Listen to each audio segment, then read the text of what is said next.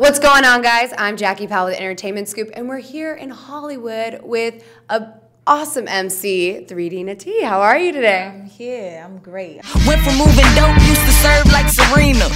Now I'm ballin' like bitches with alopecia. Pockets hefty, shoot Giuseppe. You like Neffy to my Keisha. Slingshots to Nina, like Biggie, you John Cena. Approaching with hands out, do I look like a palm reader? I'm allergic to broke niggas, they break me out like Trina. 3D Nati, what does that mean, or what does it stand for?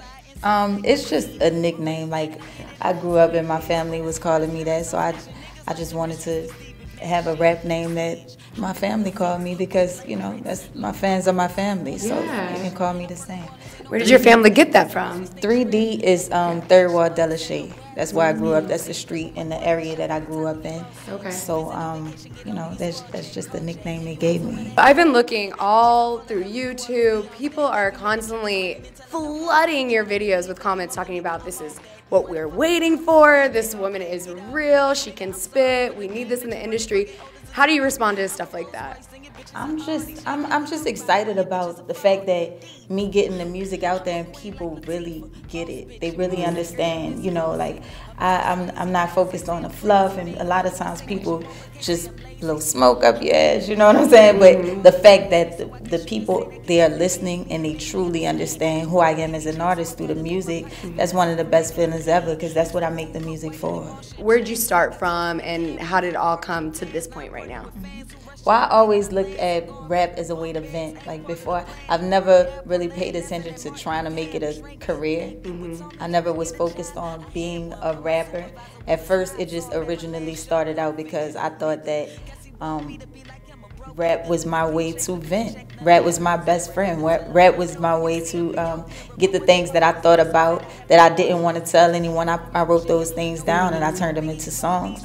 And I would, you know, I would do it at school. My friends would hear me and people would say, hey, rap the one that you was rapping to me or whatever. And I saw that people were really understanding the music and being touched by it. So that's when I started to focus on trying to, you know, make it a career. And you're blowing up now, but it just didn't happen anywhere. I know you're working really hard, but you're with Russell Simmons. How did that happen? Russell saw one of my videos online. Actually, Steve Rifkin, you know, saw one of my videos online. The Switch video that I shot, edited, all of that stuff, and I put it online. They saw it, and they called me the same day. So you've had deals, and I've heard that in your music. You turn down. You're not gonna just settle for anything. You know, those certain things, the financial things about it. I turned down the deals because I felt like I wanted the right situation that was beneficial for me, not just financially, but I needed the people behind me to really understand where I'm trying to be, you know, so I would pass up on $1 million knowing that later on I can be legendary and I can make 20 million. Yeah, and you said that you wanted somebody to see your vision. You're not looking for, like, you know, the $1 million deal. You're looking for the $20 million deal. What is your vision going? What do you want to happen? When you look at me, I don't want you to just say, she's nice for a girl. I want y'all to say that's one of the best that ever did it.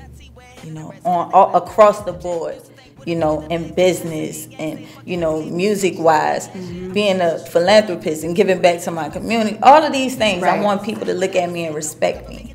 I'm curious, has there been any, you know, rappers that you look up to that are already reaching out? I know there has to be. A few weeks ago, I don't know how this even happened, but Wale hit me up and he was like, I know who you are, you're real dope. You know, and I love Wale's music.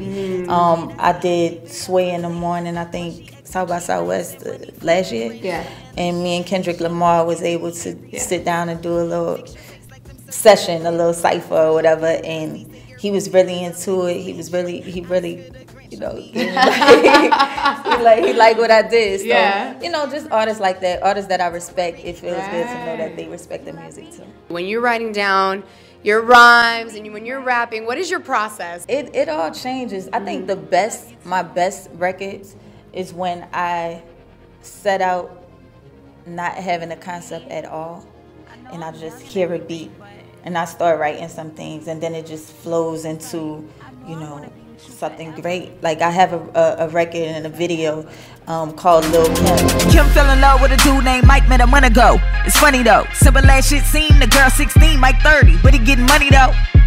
Kim, lie by the age. I can relate, was wild at the age. Dead in jail, locked in the case, and Mel became razor chopped through a page of a loose leaf. Why he in a cell? And the first thing people was like, okay, is this about Little Kim? No, she didn't. Controversy, how we always do, right? Yeah, of course. But it was a record about a young girl who was growing up too fast. So I started it not even knowing where the story was gonna end. Y'all should check that out, by the way. But I started it not even knowing where the story was gonna end, and those are the best records when I'm writing them, and then I shock myself, or I wow myself, or I put a little bit more of me than I even intended to. So what are you working on right now? We're gonna do a video to Fake Friends. Oh, nice. And we are releasing Fake Friends on iTunes Okay. and in the Android market and everything. So we're working on that right now. And then I'm working on new music features. We have videos, and I have this series called Out the Mud. So the cameras are always following. Yeah. So the cameras are always on, and I just take the people with me through this whole process. You know, so it won't seem so. It will seem natural to them as well, you know, when they come along with me, because a lot of people have been supporting me from the very beginning. Now, also in the comments, everybody, there are women commenting under your videos, but they're men too, like falling in love with you already. They're like, 3D, we love you, bring it over this way. You know, all these comments. Are you single? Are you dating? Are you nosy? I am nosy. I am. That's one thing that I am. I am going on dates and having fun. I'm enjoying my life. I like it. I'm enjoying my life. I like that. What is a typical good date for you? What do you like in a man? What does he need to bring to the table? Well, he just has to be very real and be able to tame me. I need to tame. Yeah, okay. I need to be tamed, but you know, in a good way. I like a man that's funny, you know, handsome, takes care of his business, really confident, all of those things. Okay, so we're gonna play a little game to kind of get to know you a little bit better. I'm gonna ask you a question, and I want you to respond. Maybe you could spit, or you can just respond with a response. But it'd be really cool if you kind of just like made it into a rhyme. Just saying. A guy, would you kiss him on the first date? Kissing on the first date. I would kiss on a first date. Probably wouldn't wait. Some might disagree, but nah, bitch, don't hate. Got a Grammy in my hand. Are you a rapper? No, no. I will leave the rapping up to you. You guys don't want me rapping, that's for sure. You don't have to spit, you just respond in what you think, okay? I don't want to put you on the spot or anything, but yeah, I have a Grammy in my hand. I have a Grammy in my hand. I would think my family. This person on my CD, I collabed with him, and he went really hard, and... Well, a while back, I did a record with Currency, and he went really hard, and he's from my city, so shout out to Currency, he's doing his thing. Nice. Okay, how about, I just went to the mall today, and I picked up... I just got some Jeffrey Campbell shoes. Okay. Yeah. That's nice. Yeah, I like those.